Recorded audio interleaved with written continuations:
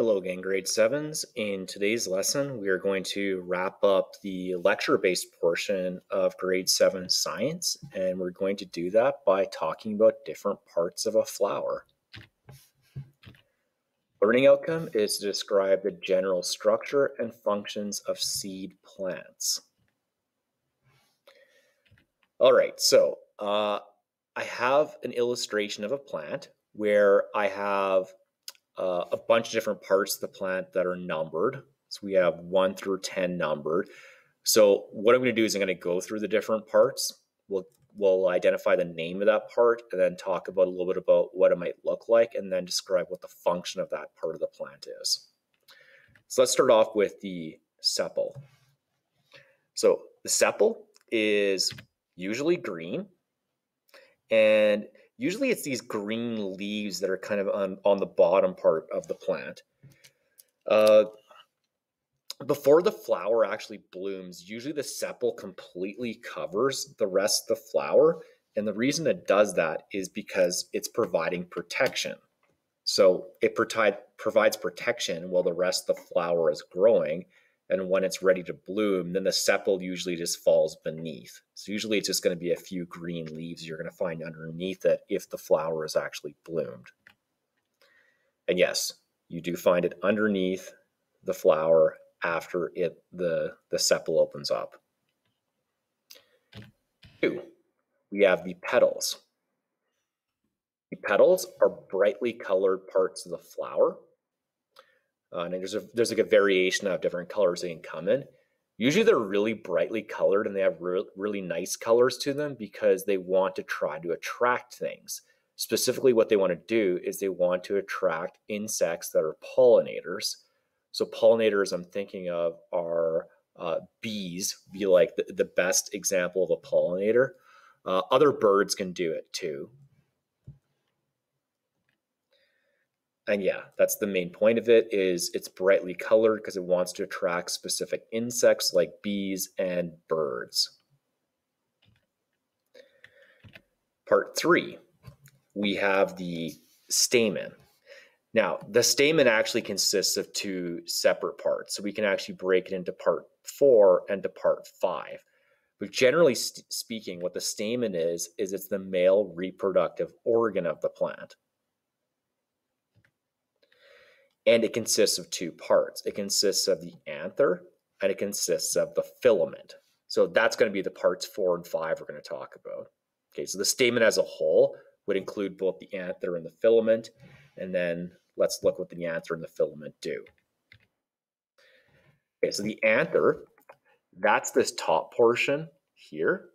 So it looks like a little brown portion in the plant. That is the area where pollen is produced and it's stored.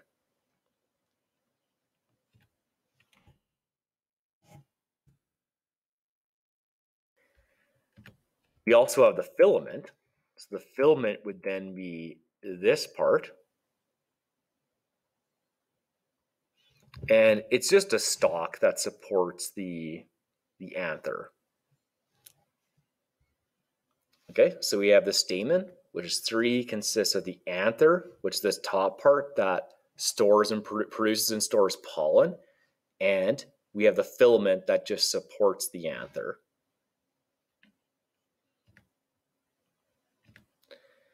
The pistil, which is number 6. Now, the pistils consists of 4 separate parts, 4 separate organs. The pistil is the female reproductive organ of the plant. And it consists of 4 parts. We have the stigma, we have the style, we have the ovary, and we have the ovules. So we'll look at each of those ones individually.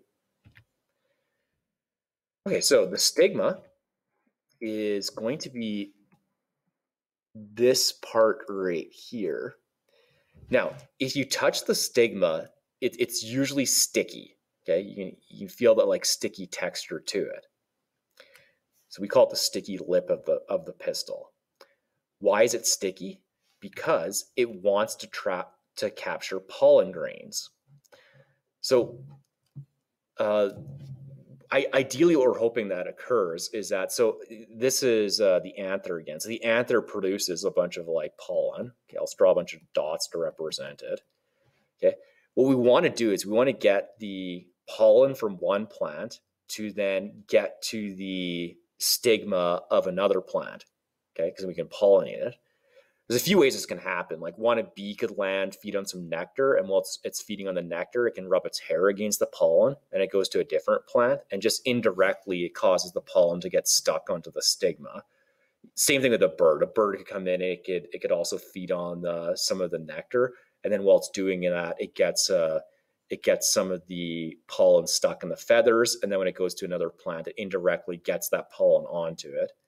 Wind can also do this as well. If it's windy, then the pollen can just be transported in the air, and it can hit the stigma, get trapped or stuck onto the sticky lip of the pistil.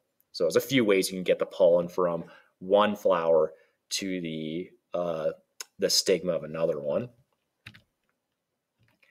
We have the style. So the style is going to be this section. And all the style is it's a stalk that simply just supports the stigma. Just kind of how like the filament was a stalk that just supported the anther. 9, we have the ovary. So this would be the ovary. It's kind of like a swollen base of the pistil. And within that, this swollen base of the pistil contains a bunch of ovules. The ovules, so again, this is my ovary, are these little tiny sacs that you would find inside of the ovary. So let's just highlight a few of them. So I'm thinking of these little tiny circles here. Those would represent your ovaries. What do the ovaries have? They have female reproductive cells. Now, I just want to quickly identify how the process of reproduction occurs in a plant. Okay, so let's say that we have, again, our anther with a bunch of like these little tiny pollen grains. And by some means, you have either a bee, you have a bird, or you have the wind. It transfers this pollen to the sticky lip, the stigma, and then it gets stuck here.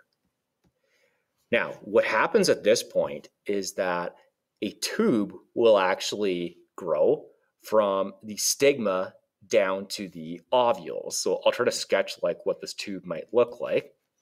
So this tube will grow from the stigma down to, and I'll just draw it going down to one of the ovules. Now, once this tube grows from the stigma to those ovules, this pollen contains sperm, and then this sperm would just transport down to the female reproductive cells. And then you have the process of reproduction that has now occurred, or the starting point of reproduction that's now occurred inside of a flower. Okay, that is it for, again, all the lecture notes for plants for food and fiber. There is a lab that can be completed. It involves dissecting a flower. I mean, if you have flowers in your backyard, you could probably take one. You could do this. You can also get flowers from the grocery store. But again, I'm not sure if that's the best thing to do right now, to go out and actually grab one. So if you can safely access a flower, then I would encourage you to do the flower dissection lab, and I'll post the lab onto D2L. And if not, then it's not a huge deal. Okay, you would, I think, later on in grade 9 science have an opportunity to dissect a flower. Okay, so that's it for, again, all of the lecture notes, and I hope you found them to be relatively helpful. And then, yeah, we'll just kind of wrap things up by completing some of the work within the unit. And I'll talk to you later.